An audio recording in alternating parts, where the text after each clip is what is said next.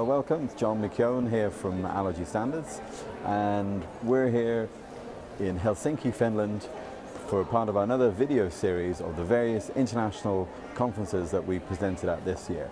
Early in the year we presented our video blog from the EAACI, the American Academy of Asthma, Allergy and Immunology in Atlanta. Then we did a follow-up blog where we presented the Living Future Unconference in Seattle, and now in June we're here at the European Academy of Asthma, Allergy and Clinical Immunology in Helsinki, Finland.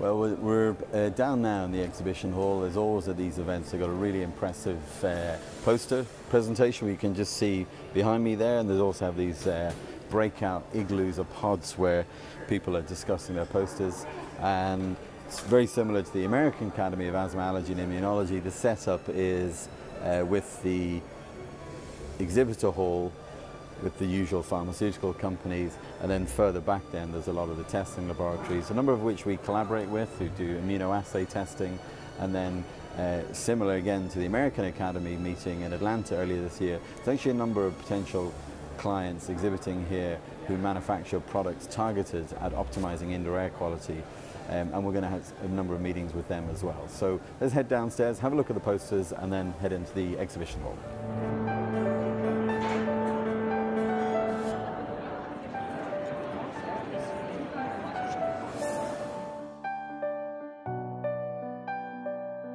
Let's blend the sciences with being a doctor, and that will make us better doctors for our patients.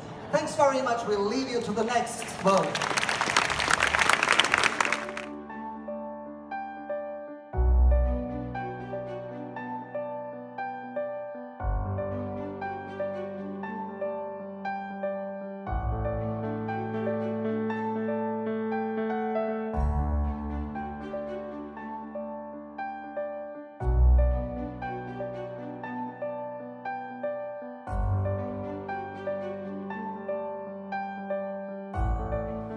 Okay, well that's it for the conference here in Helsinki in Finland. We've just left the wrap-up ceremony where they've handed on the flag to Munich, where the conference is going to be held next year. You can hear people just kind of filing out, everything's finished up. You can see the sign behind me here thanking us for a successful congress.